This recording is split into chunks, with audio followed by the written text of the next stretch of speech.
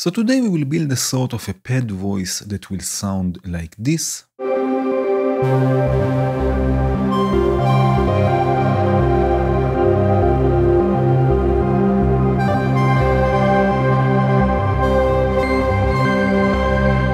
As you can see, we will build it totally from scratch, but I will use my Arturia key step, as you can see it here, to play the voice. You can use other controllers, of course, and also sequence this from VCV or from your DAW if you have the VCV Pro version.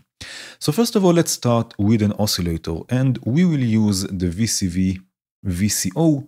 Let's send the pulse wave through a filter. I will use tangents in this case, and I'm also using color coding. So red will be audio.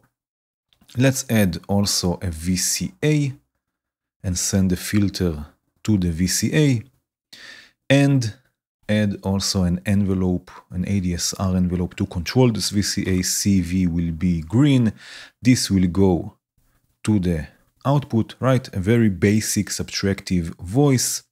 I will connect the key step to the envelope, so the gate output, gates are blue, the gate output will go to the gate input of the envelope, and the volt per octave, which will be yellow, will go to the volt per octave of the VCO. Right, and now I can play this voice a bit. Right, just like this. Okay, so now, first of all, let's have another envelope for the filter. So we'll have a second envelope that will control the filter. Again, I will connect the gate, and the envelope will go to the cutoff CV input. Right, let's change the settings a bit. I would like to have a bit more release for the VCA envelope. Right, and then take the sustain of the filter envelope a bit down, so it will sustain on a different level than the amplitude, but the decay and the attack a bit up.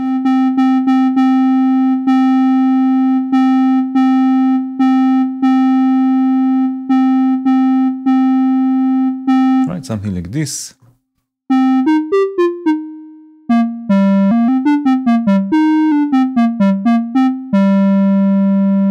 Okay, now I will also connect the retrigger from the MIDI module to retrigger the envelopes. Again, this will work with other MIDI controllers, and also if you do this from a DAW, this just makes sure that the envelope will always be active, also when I'm holding notes. Okay, and now we will add some movement, and I will use a random signal. This will come from walk. It will output smooth random signals, right? So we will send this to the PWM, to the pulse width modulation input of the VCO, right? So it will sound like this.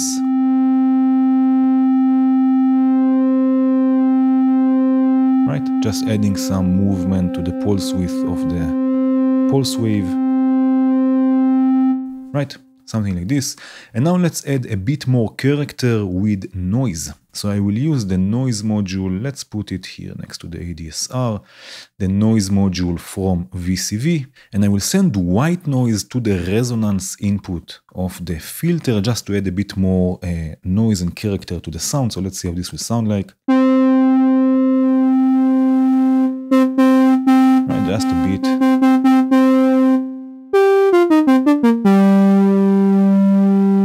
And we will also send white noise to the FM input of the VCO to add a bit more instability, right? So the noise will go to the FM input, and let's have a listen, just a bit. Right?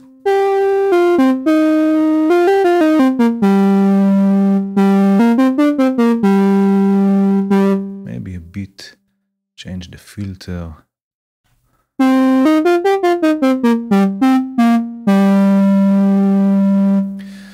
Very nice. Now this is more or less it for the sound design of the voice itself. Of course, you can experiment with other oscillators, adding more oscillators, different filters, and so on. But let's add now the magic behind this patch. So I will use the Bog Audio ADDR sequencer. which will look like this. We will use also an LFO to clock this sequencer, right? Just the LFO from VCV.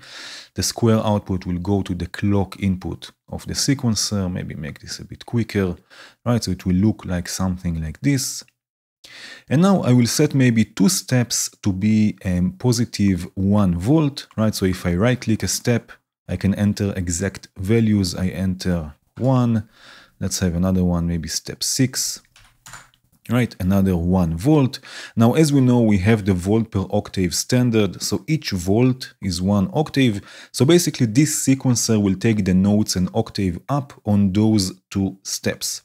Now we need to mix the notes coming from the MIDI module with the sequencer. So we will use the mix module from VCV. This will just mix the signals at unity gain. So I will send the volt per octave from the MIDI module and then back to the oscillator. So now we have basically the same, and also the output of the sequencer to the mixer, right? And now let's see if I hold 1 note,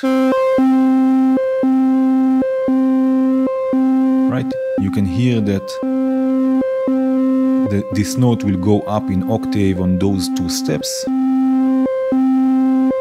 right? But I want to make this a bit more organic. So we will use the random module from VCV that will look like this. I will use the LFO to clock it as well, right? It has a trigger input, and use it to modulate the rate of the LFO via the FM input. So with each cycle of the LFO, the rate will change. Now, by the way, if you are not sure what an LFO is doing or what FM means, I have a series of videos all about the basics of modular synthesis in VCV2.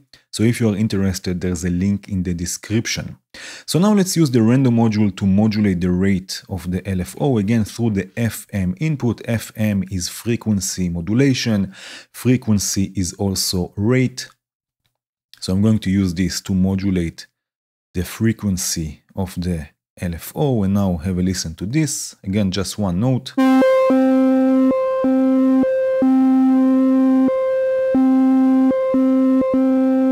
Right, it's a bit less rigid. With more movement, we can make this even a bit more, something like this.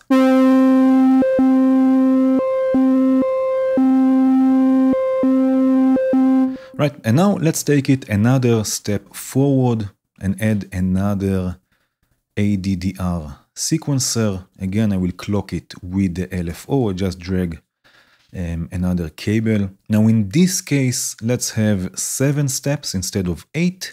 And I will want this sequencer to bring the pitch up by 7 semitones, which is a perfect fifth. So if we have the note C, it will move it to the note G. Now I already tested this, so we don't have to go through the process. Basically 0.585 volts is 7 semitones. So let's have 2 steps with this value. Let's say step 1, again right click, 0.585, and let's say step number 5, 0.585. And again, we have to mix this through the mixer here, right? And let's have a listen to this. Again, I'm holding just 1 note.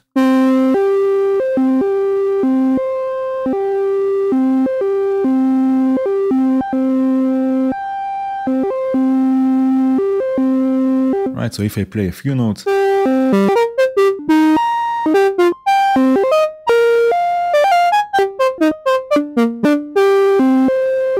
Right, you can hear the effect that we are getting. Now, just for a bit of stability, let's connect the gate from the MIDI also to the reset input of the LFO. So the LFO will reset itself with each new note.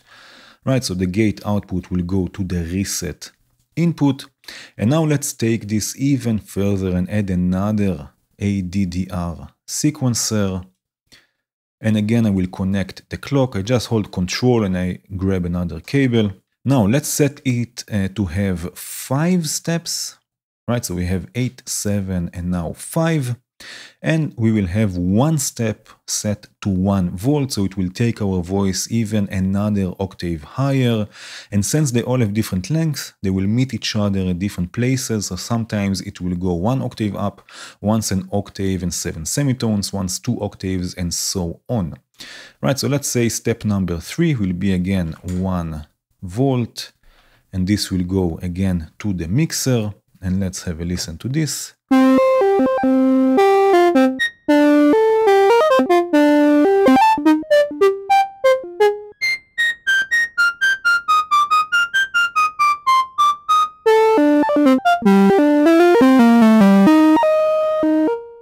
Right, you can really hear the effect. Now, just in case, we can add a quantizer after the mixer to make sure all of the notes we are playing and all of the notes that are being transposed will stay in a certain scale, because we have these 7 semitones, sometimes the note will be transposed to a note that is not in the scale that you are playing.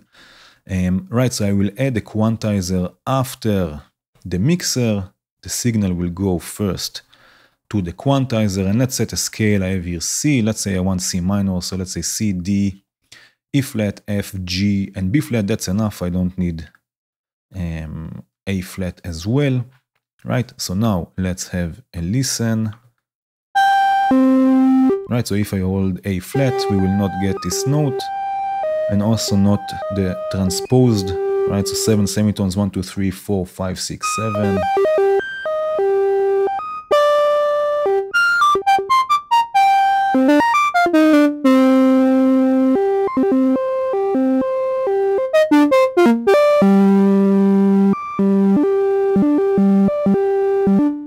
Right? And now for the really fun part, let's add delay and reverb to put everything in context and really put this sound together.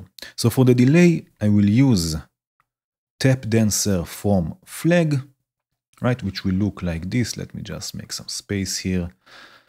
Right, now tap dancer has drive, which is quite interesting, and also ducking. So whenever the notes will play, the level of the delay will go down, which is quite an interesting effect.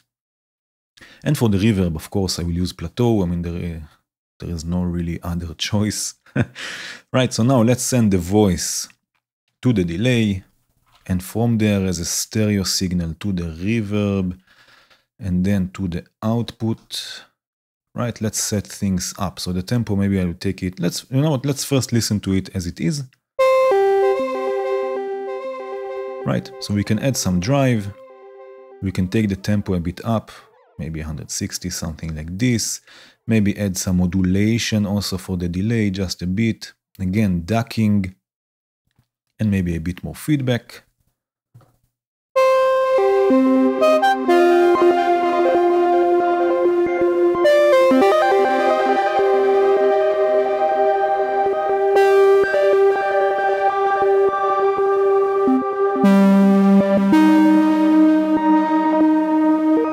Now, this might seem like it's polyphonic, but it's not. This is totally monophonic. I can play only one. Let me go back here. I can play only one note at a time, but because of all of the transposition from the sequencers, it sounds a bit polyphonic.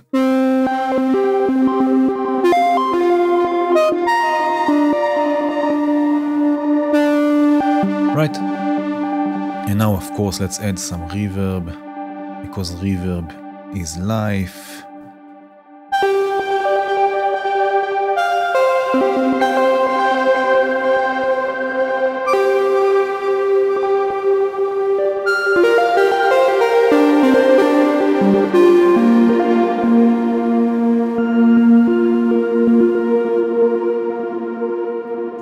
Oh yes, very nice. Now this is the basic patch, but we can make it polyphonic and get something a bit different. So again, until now it was just one note at a time, but we can turn this patch into a polyphonic patch, and we can have many notes playing at once, playing chords and being transposed individually.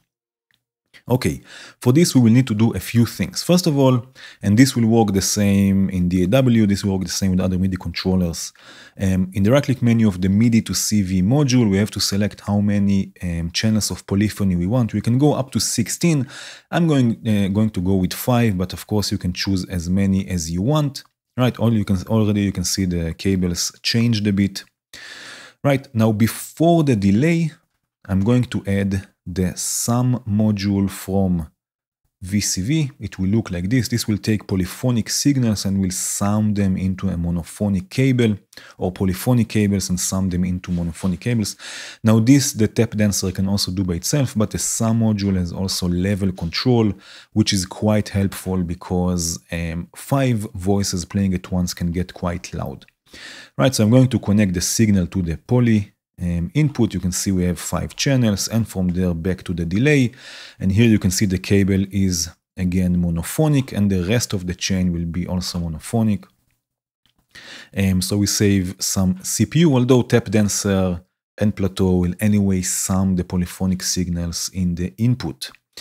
Okay, now this is not all. We need also to make the ADDR sequencers polyphonic, because until now they are monophonic, which means that only the first channel will be transposed. This is not what we want. We want all of the 5 channels to be transposed separately. Right, so in the right-click menu, I guess you can change from which input it will take, it will become polyphony. In this case, it's clock input. So what I will do, I will multiply the clock to be polyphonic. There is a module from Bog Audio called polymult. I'm sure there are other modules that do this. And it will take a monophonic signal, right, the monophonic LFO, the monophonic clock, and it will multiply it. In this case, let's choose 5 into 5 channels of polyphony. Right, so now if I use this signal to clock the ADDR sequencers, again, they will recognize that they should be polyphonic through the clock input, which means that now we have them also polyphonic, and now each voice will be polyphonic, not polyphonic, but it will be transposed, sorry, it will be transposed separately. Right, so let's have a listen to how this will sound like with polyphony.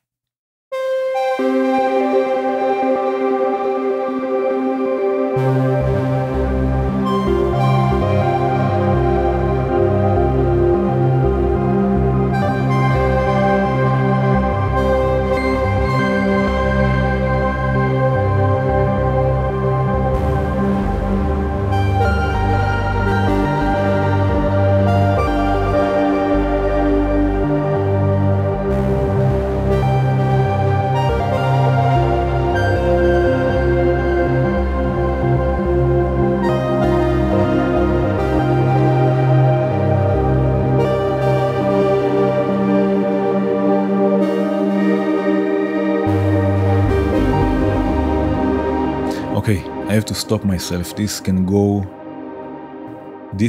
on for a long time. I'm sorry, but it sounds really nice.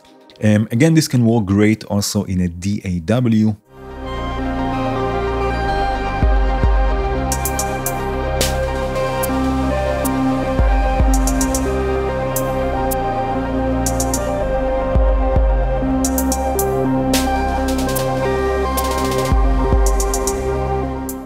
And that was it. The patch file and the selection file you can load into your projects will be available in the description. I hope you enjoyed this video. Cheers.